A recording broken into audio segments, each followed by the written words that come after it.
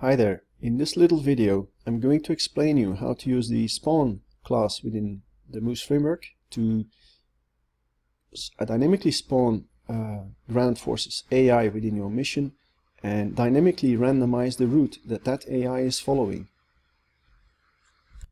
For this demonstration I've created this little test mission. Spawn vehicle 1 will be spawned in multiple times, and there's this little path here that is being defined, consisting out of waypoint 1 till 4. And what will happen is that for each spawn vehicle that is being dynamically spawned, the route that will be followed by each vehicle will be randomized.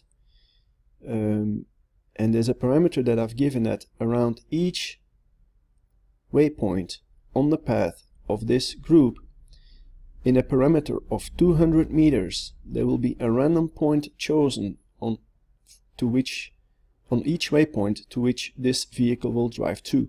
So as a result, you will see each vehicle that is being spawned has a randomized route between each waypoint 200 meters parameter.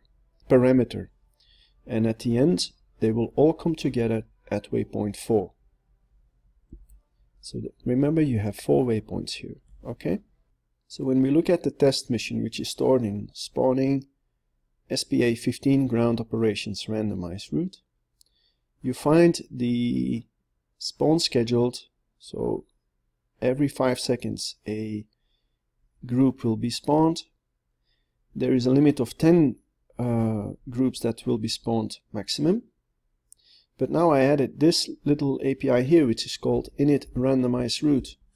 And this API takes a couple of parameters. The most important is the spawn start point, which is basically from the first point, which is the point where the group will be spawned. I'm indicating, using this parameter here 1, I'm indicating that I want to start the randomization not from the first point, because then the value would be 0, but the real first waypoint to where that spawn group is driving to.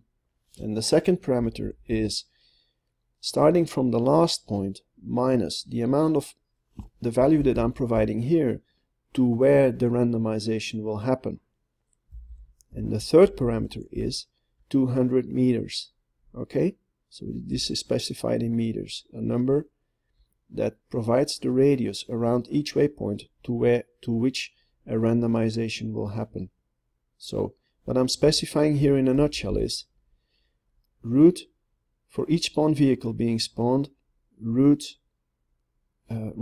the route starting from waypoint 1 till waypoint 3, because there were 4 waypoints minus 1, so waypoint 3, randomize the route with for each waypoint define a radius of 200 meters around that point, and then find a random point in there.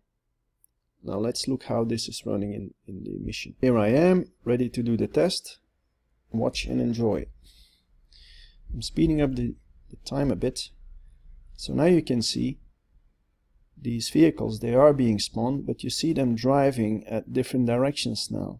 They are, at each waypoint, they are driving at a random point of a 200 meter parameter. And also notice there are only 10 vehicles spawned as defined by the limit. So what you can do with this little function here is you can create very easily now ground forces that are being spawned, and they will follow a dynamic route. So the player will not really understand, will not know exactly from where these vehicles are coming. This is the power of this function.